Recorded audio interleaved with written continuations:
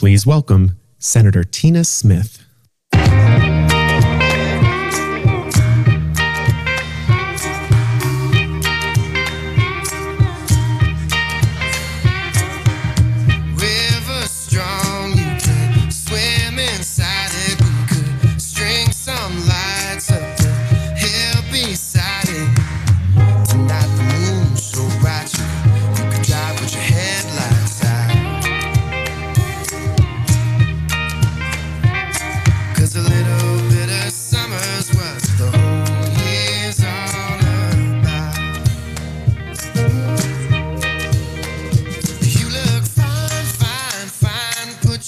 Up next to mine, we can watch that water line get higher and higher. Say, ain't it been some kind of day? You and me been catching on like a wildfire.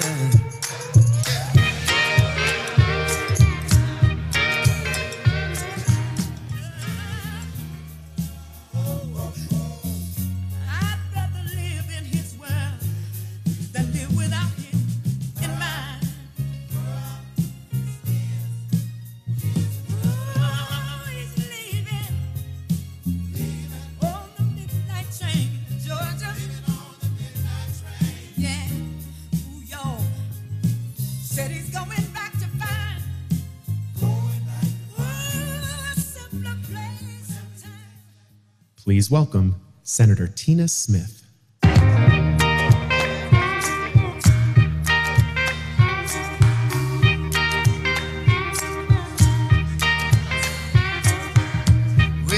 strong, you can swim inside it. We could string some lights up. All right, good afternoon, everyone. I'm so glad to be with you all. I want to thank the Carpenters for welcoming us to this amazing apprenticeship program, and I'm so excited to be here with Senator Klobuchar and Vice President Biden. You know, we're all here because we understand that when people have the right to come together collectively to organize for better working conditions, better wages, safer places to work, they do better, their families do better, and everybody in this country does better. And from what I've learned from talking to hardworking people all over Minnesota is that what they want is the freedom and the opportunity to build the lives that they want. And they know that good jobs and their labor union helps them to do that. So we think about what's happening here in this amazing apprenticeship facility that the Vice President has had a chance to tour that is doing such great work. It is creating pathways for people to have good jobs and good careers with pensions. And this is what is so important for making this country work and making people's lives work. We know what to do to make this country work for everybody, not just those that are at the top. It involves making sure that wages are good. We need a $15 an hour minimum wage. We need to make sure that we have paid family and medical leave. And we need to make sure that when people work hard and they pay in, that they can count on their pensions being there when they retire. And this is a real challenge for a lot of folks these days. I've talked to folks in Duluth who told me that they had done everything right. They'd worked on weekends, they'd worked on holidays, they paid into their pensions, and now they're being told that those pensions might not be there. Think about that, what that means. A woman said to me, she said, Tina, I don't have a plan B. I don't have another thing to do here. So one of the things that I'm so proud to stand with Vice President Biden on and Senator Klobuchar is standing up for the rights of people to have the pensions that they earned. Now, as we think about this most important election, there's no doubt about who is standing with working people in Minnesota and all across this country, and that is Vice President Biden. And that is where I stand as well in this most important Senate election. Now, a couple of days ago, Vice President Biden said, I think this campaign is a choice between whether you're for Scranton or whether you're for Park Avenue. Is this campaign about Scranton or Park Avenue? And I know which side I come down on. I come down on Scranton, and I come down on the side of Vice President Biden. So thank you all so much for being here. I'm excited to be a part of this celebration of the hard work and what that hard work can deliver for families in terms of the opportunities to build the lives that they want. Thank you so much.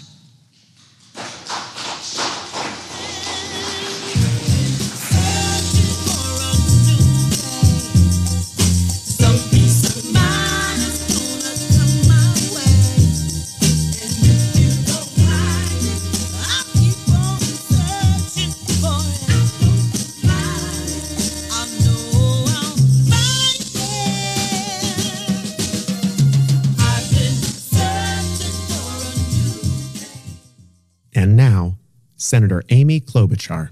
Some people talk about you like they know all about you. When you get down, they doubt you. And when you dip it on the scene, yeah, they talking about it. Cause they can't tip on the scene, but you talk about it.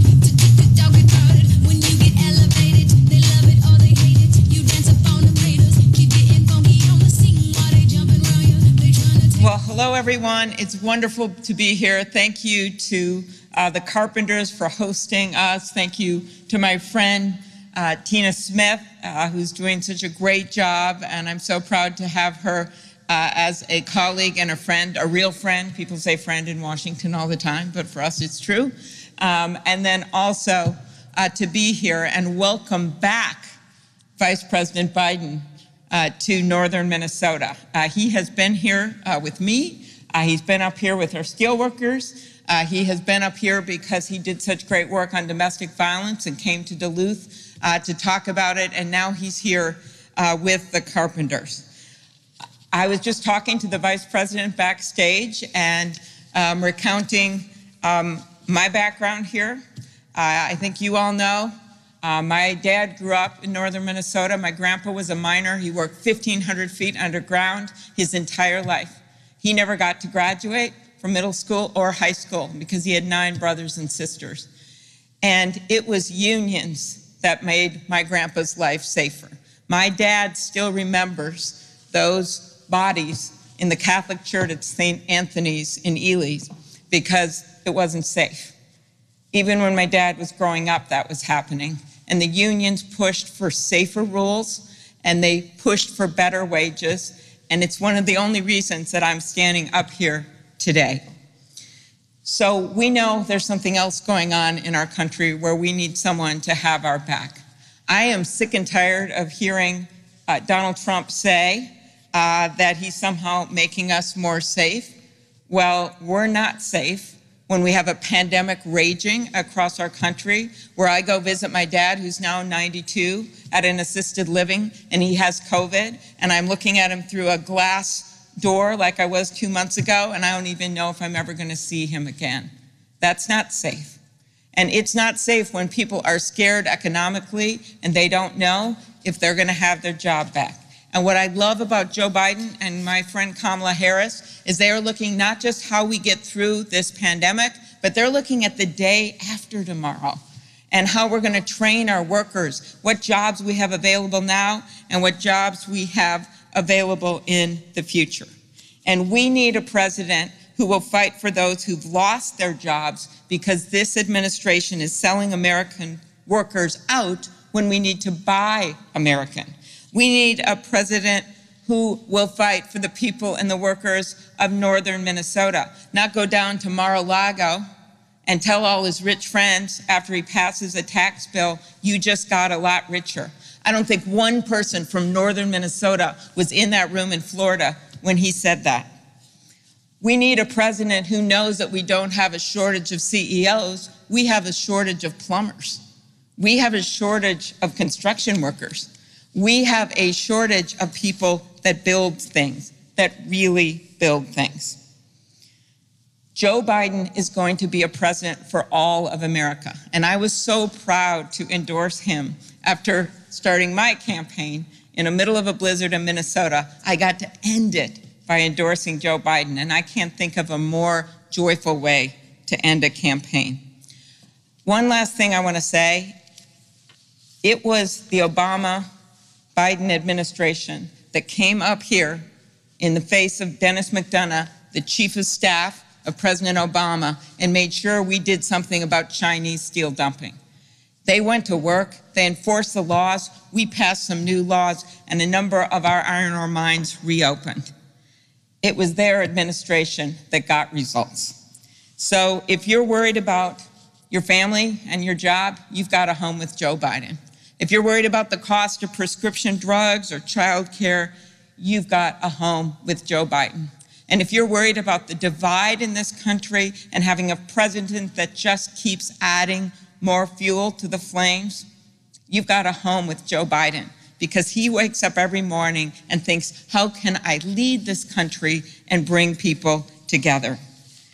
So luckily, just like the carpenters, we aren't afraid to roll up our sleeves. I have this vote mask because this is the first day of early voting in Minnesota. So let's go out there, let's vote, let's roll up our sleeves and get to work and elect Joe Biden as President of the United States. Thank you very much.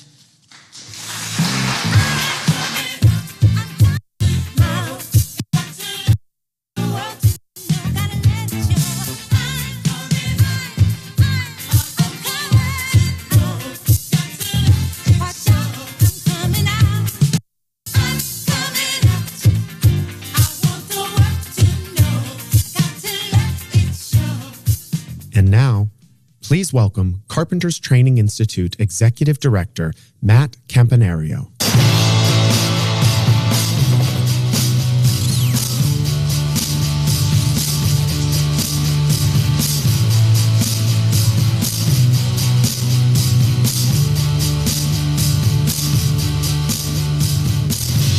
time to face it, come on in, enjoy the party. Life has to wait for you to care. Well, thank you. I'd like to welcome all of you to the Jerry A. Lander campus of the Carpenters Training Institute. Our mission here is to prepare our 2,500 registered apprentices for a successful career as a professional in the construction industry. We also provide continuing education for all of our membership. Our partnering contractors rely on the continued success of our programs and our members in order to thrive. On behalf of the North Central States Regional Council of Carpenters, the Carpenters Training Institute, and our membership, I'd like to thank Vice President Joe Biden for taking the time to learn more about what the UBC members in our region do and also hear what issues are important to us. Without further delay, it's my pleasure to introduce Vice President Joe Biden.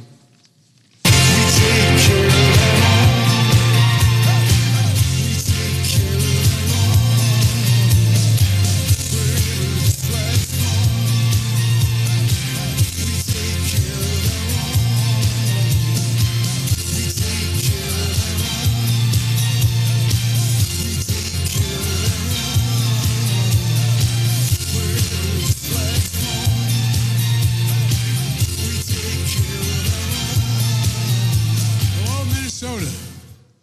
It's good to be back. As Amy was saying, I've been here a number of times up in the Iron Range, and it's a magnificent part of the world. Magnificent part of the world.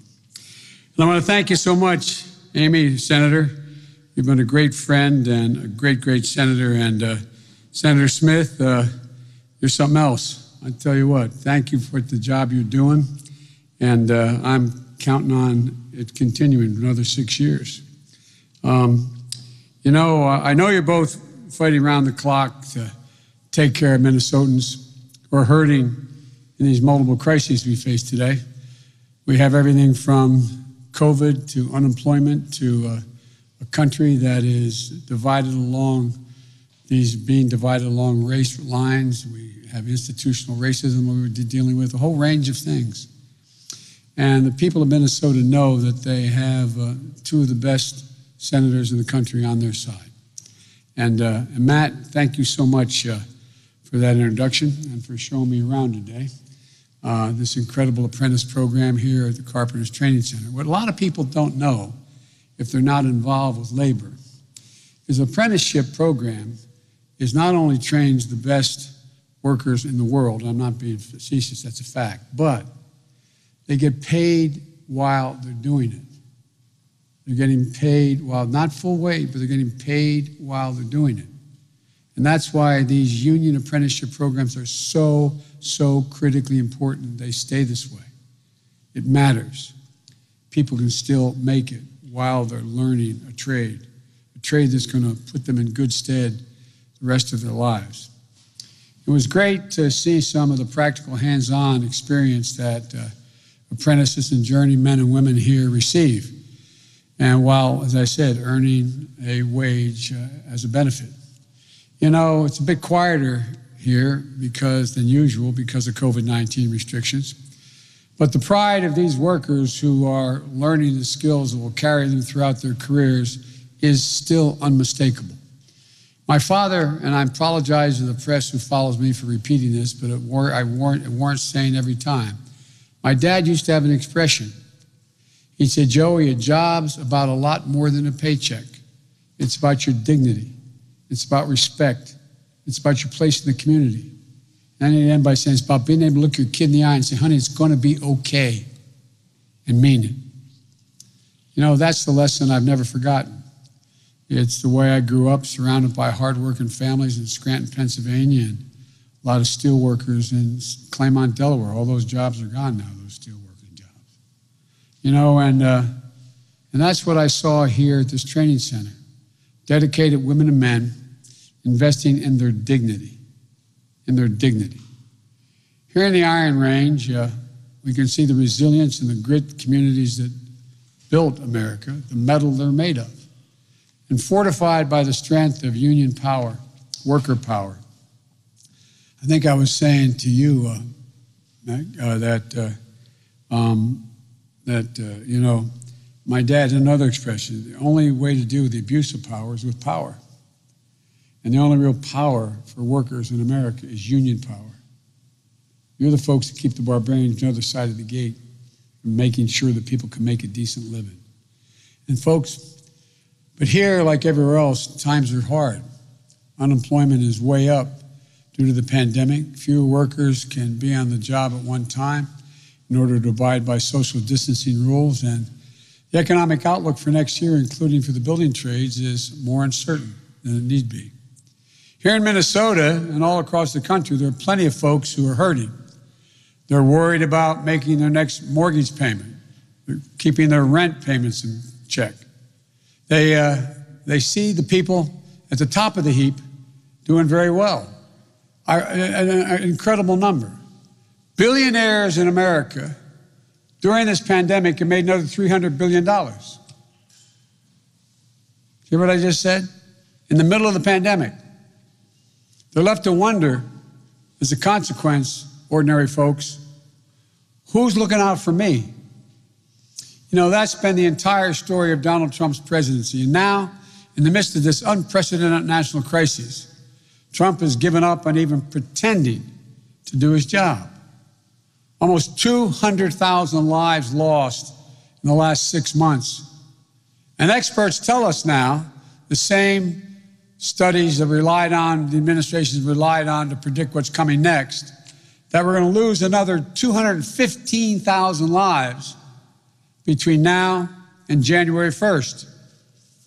The United States has another 36,000 new COVID cases per day. Another average 1,000 deaths a day. Just across the border, figuratively speaking, a stone's throw into Canada. One day earlier this month, the United States had 1,000 deaths of COVID. Canada had 0. Just 3 days ago, I believe it was. America had 1,200 deaths. Canada had 9. So many lives lost unnecessarily because the president is only worried about the stock market and his reelection. He refused to do what you're doing right here in this program: social distance, wear masks, sanitize. You're protecting your apprentices. He's not protecting America. It's estimated by the scientists that if we just wore masks nationally, we'd save 100,000 lives between now and January 1st. Let me say that again. If we just wore masks nationally, we'd save 100,000 lives between now and January, according to the same study.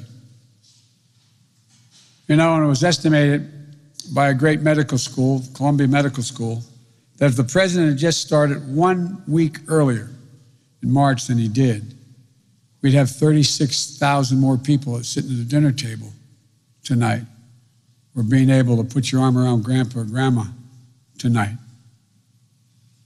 And again, in his own words, recorded by Bob Woodward, the president knew back in February that this was an extremely dangerous communicable disease. Think about it. How many people across the Iron Range? How many empty chairs around those dinner tables? Because of his negligence and selfishness. How many lies said and lives lost? Imagine if he had just, Amy, on the State of the Union that year, spoke up and said, we got a problem. We can handle it. Here's what we got to do.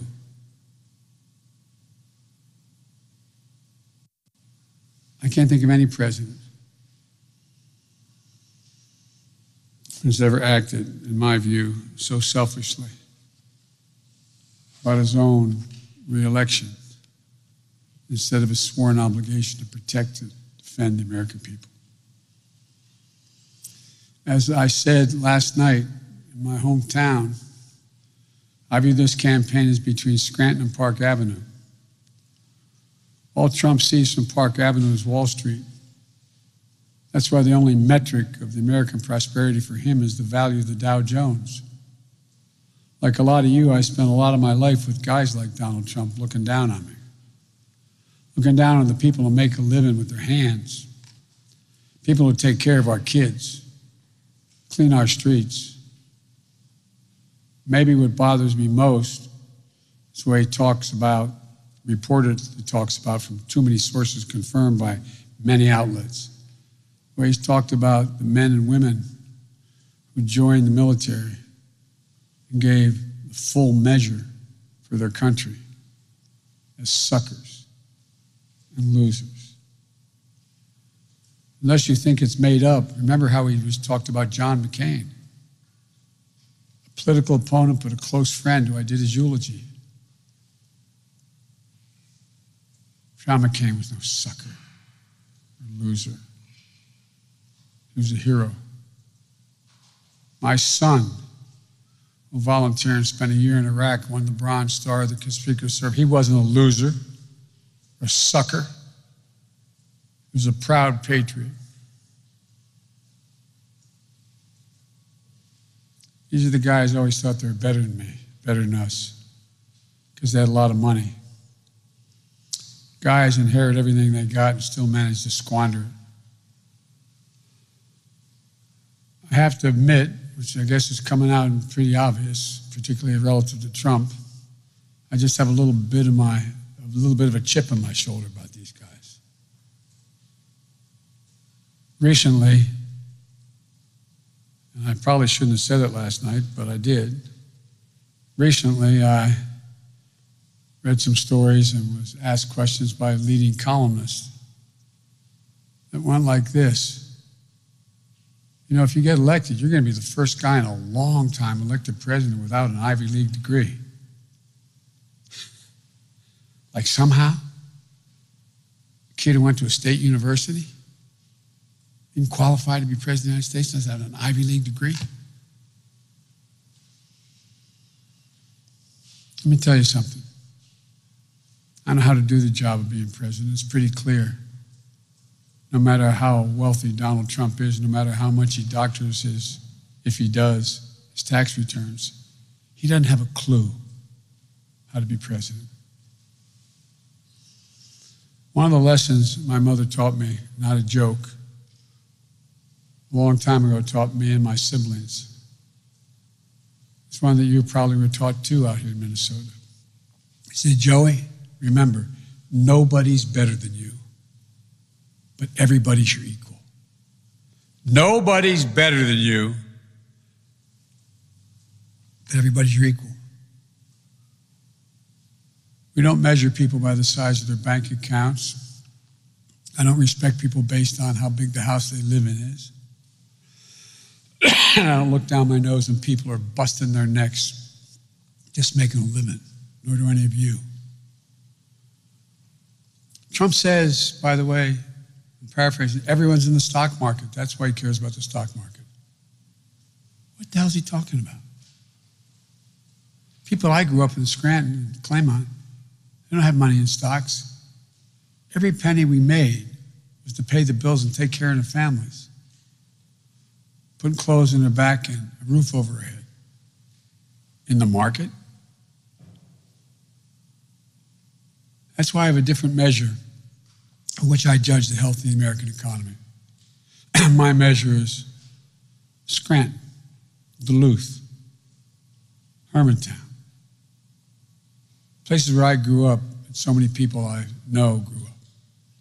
I see hard-working women and men who are just trying to earn an honest, decent living to take care of their families.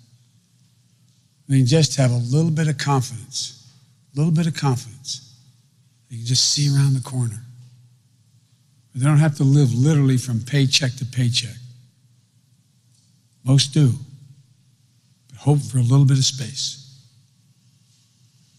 Now the American people have seen these women and men, the essential workers who stocked the shelves in the middle of these crises in the grocery stores, drivers who drove the trucks, delivered the food, farm workers, nurses who risked their lives, in many cases gave their lives in the middle of this pandemic to save other people.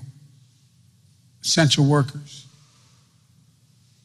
And when they walk down the streets and people come out and clap pans and pots together to tell them how much they're appreciated, that's not enough. They're not asking for anything. They're just asking for a shot.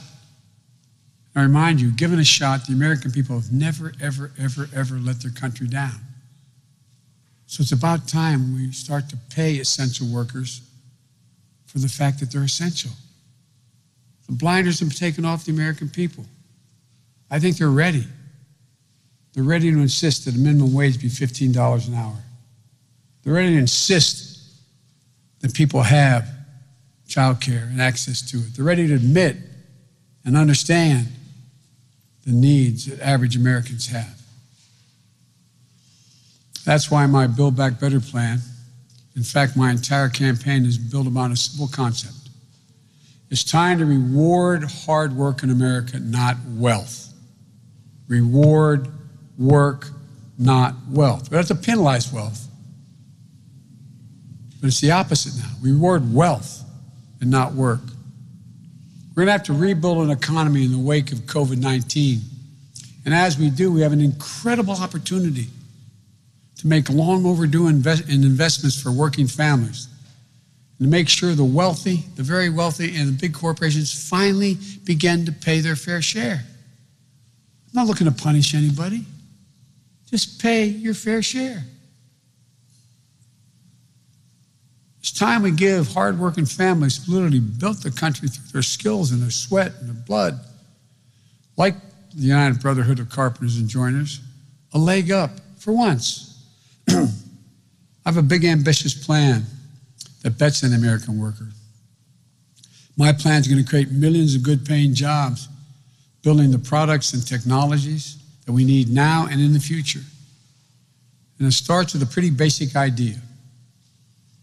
When the government spends taxpayers' money, we should spend that money to buy American products made by American workers and in American supply chains to generate American growth and opportunity. My plan would tighten the rules to make Buy American a reality. During my first term alone, we're going to invest $400 billion of federal money that you go out and spend, that I have control over as a president or an administration, to invest and purchase products and materials our country needs to modernize our infrastructure, to replenish critical stockpiles, to enhance our national security. I was just going through the apprentice program with one of your carpenters, and he's showing me how to read blueprints. And I'm a frustrated architect. I just love building. My kids years ago bought me a light board. I have no professional training, but I like, and I carry around a graph paper. I'm always making up and designing homes and landscapes. It's my way out. Some people can paint, I can't. And he was showing me the blueprints and how they can change several walls in a particular building to conserve and save energy. And he pointed out what you have to learn to be able to read a blueprint. And I pointed out to him that my Buy America plan, he said, by the way, not me, this carpenter said, and by the way, we can kill two birds with one stone. He didn't use that phrase. He said, we can do two things at once. He said, we can improve the environment by using less energy to operate this building and create more jobs. And I said, I'm going to send you a copy of my plan. My Senate colleagues know exactly what it is. My Buy American, Build America plan calls for literally what we started in our administration and couldn't finish, retrofitting 4 million buildings in America that are leaking millions of gallons of energy now.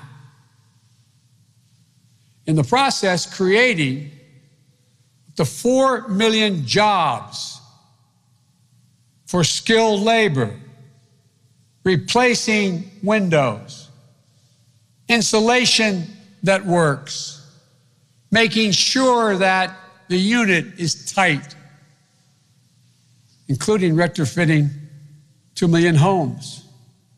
All of it done at a prevailing wage with union labor, creating hundreds of thousands of union-certified jobs. That's not hyperbole, that's a fact. That's how it will happen. And saving millions of barrels of oil in the process, improving our environment. That's why the IBEW and a lot of other unions support what we're doing. We're going to put in 500,000 charging stations along our highways. Why? So we can own the electric car market. Estimated creating 1 million new jobs in Michigan and Detroit in the automobile industry. Look, we can outcompete anybody if we set our mind to it. You know, my infrastructure plan is going to revitalize American infrastructure so the future is made in America. You know, the president keeps talking about he's going to invest in infrastructure, right? How many times has he said, well, you guys are there, he had a plan in 17, his infrastructure plan. It's coming. Then he had one in 18. Then he had one in 19. Then he has one for 20. Just like his non-existent healthcare plan that's coming next week. He has no plan. When I got started, this wasn't a partisan issue, dealing with infrastructure. Republicans wanted to build solid infrastructure to make us first in the world. Now we rank 28th, just like Democrats did. It was totally nonpartisan. And creating thousands and thousands and thousands and thousands of good-paying jobs. We're going to invest over time $2 trillion to build resilient infrastructure. Roads, bridges, ports, right here along these Great Lakes. 1.5 million new affordable housing units. High-speed broadband for every American household, more important than ever as we are educating our children from home because he has no plan how to open our schools. $100 billion to rebuild crumbling schools. How many schools in America do you think there are where you can't safely drink the water in the water fountain? Where they're worried about whether or not there is enough ventilation in the school, whether there's leaking energy or still has hazardous materials in the walls. It's ridiculous. We should be spending the money to improve those schools and the safety of our children and our teachers. As I said, retrofitting 4 million buildings and weatherizing 2 million homes. And the way we do that is with the tax credits that we'll give them again. All done by certified union labor. Look, I'll fight for workers and unions at every step, requiring all federal infrastructure projects to 1, pay prevailing wage, 2, prioritize project labor agreements so collective bargaining is in place before the project starts, employ workers from registered apprenticeships. I won't water them down like Trump tried to do, pass the PRO Act to crack down on employers who are trying to block or break unions. And I'll do it without raising anyone's taxes if you make less than $400,000 a year. I gave him a word as about you have nothing to worry about if you make less than 400. If you make more, you're going to start to pay your fair share. No one who makes less than 400 is going to pay a single penny more in taxes under our administration. In fact, tens of millions of middle-class families are going to get tax cuts when they need it most. While you're raising your children, while you're trying to get affordable health care, buying your first home, or saving for retirement. Almost directly after President Trump passed his tax bill in 2017, almost $2 trillion increased the deficit. He went down to Mar-a-Lago, and he said to his guests there, and this is a quote, it's on record, "You just got a lot richer," end of quote. He was right. They got a hell of a lot richer. How about the person making 50, 60, or even the family making $120,000 a year? How much did you get? How much richer did you get? It may be the only time he's told the plain truth in his entire presidency. In 2018, the year after that tax cut passed, 91 corporations in the Fortune 500 paid no income tax. Zero tax, zero. Making billions of dollars, paid zero tax. I guess you guys got all your taxes eliminated too, right? He said it was going to be the lowest, he was going to lower the cost of prescription drugs. But guess what? Instead, Big Pharma got billions of dollars in tax cuts, sent their manufacturing of those drugs overseas, then unconscionably raised, so they'd be cheaper for them to produce, unconscionably raised the prices to ordinary Americans.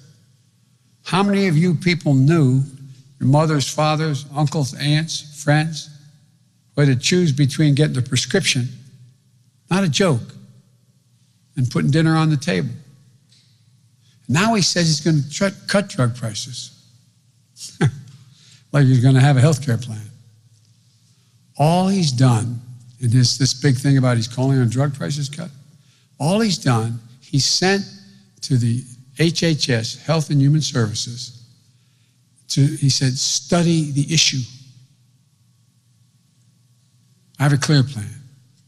I guarantee I'll lower prices in America for drugs by allowing Medicare to negotiate drug prices, which he said he would do. The House and Senate were ready to do it, and he said he'd veto it if he got it. If you want to participate in the Medicare program, you got to negotiate with Medicare for the price of that drug, which will significantly lower prices. And for any new specialty drugs that don't have competition that are launched, I'm setting up a review board to recommend a reasonable price based on the board's evaluation. And that price will not be able to be increased beyond the cost of medical inflation unless they can prove they've gone and done some more research and changed the nature of the drug. And now, astonishingly, and when my staff told me this, I know both the senators knew this, but when they told me this, I said, he can't be proposing this. He now is proposing in this budget another multi-billion-dollar tax cut for the very wealthy millionaires and billionaires. Here's what he wants to do. He wants to lower the capital gains tax down to 15%. To 15%. Every one of you, including the reporters in this room, unless you're making a lot more than I think you are, every one of you is going to be paying at a higher tax rate than someone making $1 billion off their investment. You're going to pay a higher tax rate.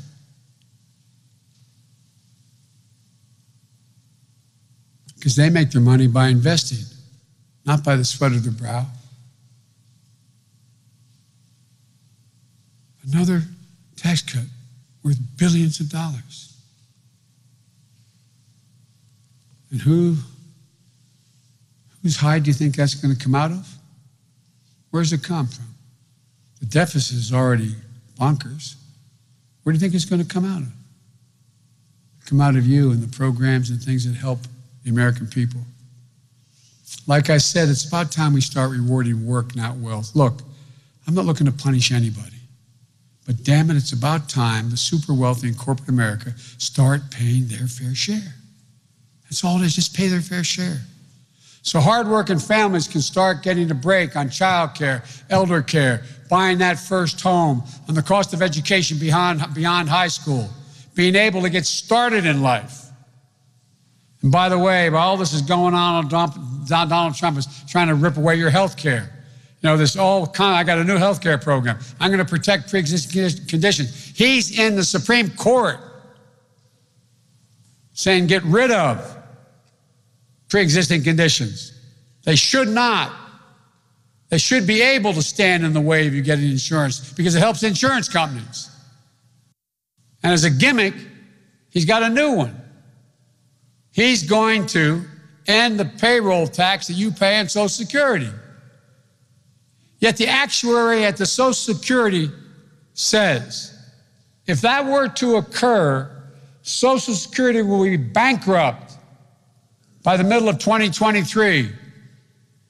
You may get a few more bucks in your paycheck, then go home and tell your mom and dad Social Security is about to come to an end.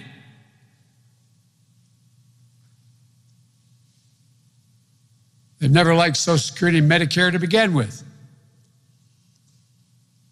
So look, we can't let this happen. That Social Security will run dry by 2023. We're so much better than this. This is the United States of America. We have never, ever, ever, ever been unable to do something when we've done it together. Never. So it's time to stand up. Democrats and Republicans. I said last night, and I know my colleagues know sometimes Democrats get mad at this. I'm running as a Democrat. But I'm going to be president of the United States, not president of the Democratic Party. We must unite this country. It's the only way we can move forward. And I believe the American people are ready for it.